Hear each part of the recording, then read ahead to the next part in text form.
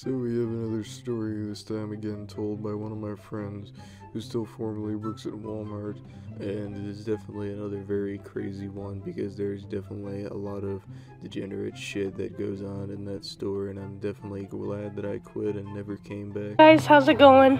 I got another story to tell you about Walmart, and this time it's an associate. Yippee! But anyways, so he was a maintenance guy who unfortunately did the unthinkable. And this guy used to work for the maintenance department, so he used to clean bathrooms, make bales, and all the maintenance stuff, cleaning, you know what I mean.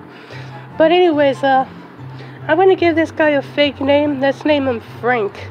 So Frank actually went to the bathroom, and this guy was gay. So yeah, he was gay.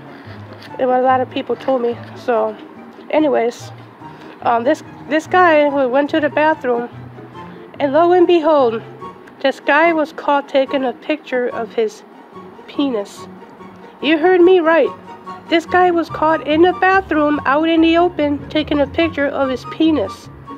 And then an associate went up to management, and then management from there decided to fire him almost the next day he worked.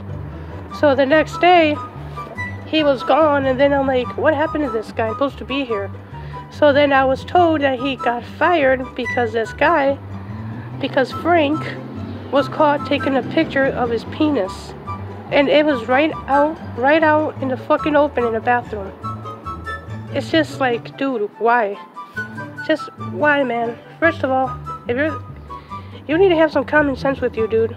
I mean, if you're gonna do that weird shit, whatever the fuck, dude, go to a fucking stall, man. Go to a fucking stall where people don't have to see you, man.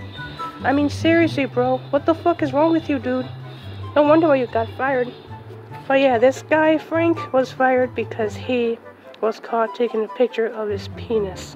Very funny, ha ha ha. But anyways, that's my story of working for Walmart. All the weird ass employees. Thank you guys for watching, and subscribe.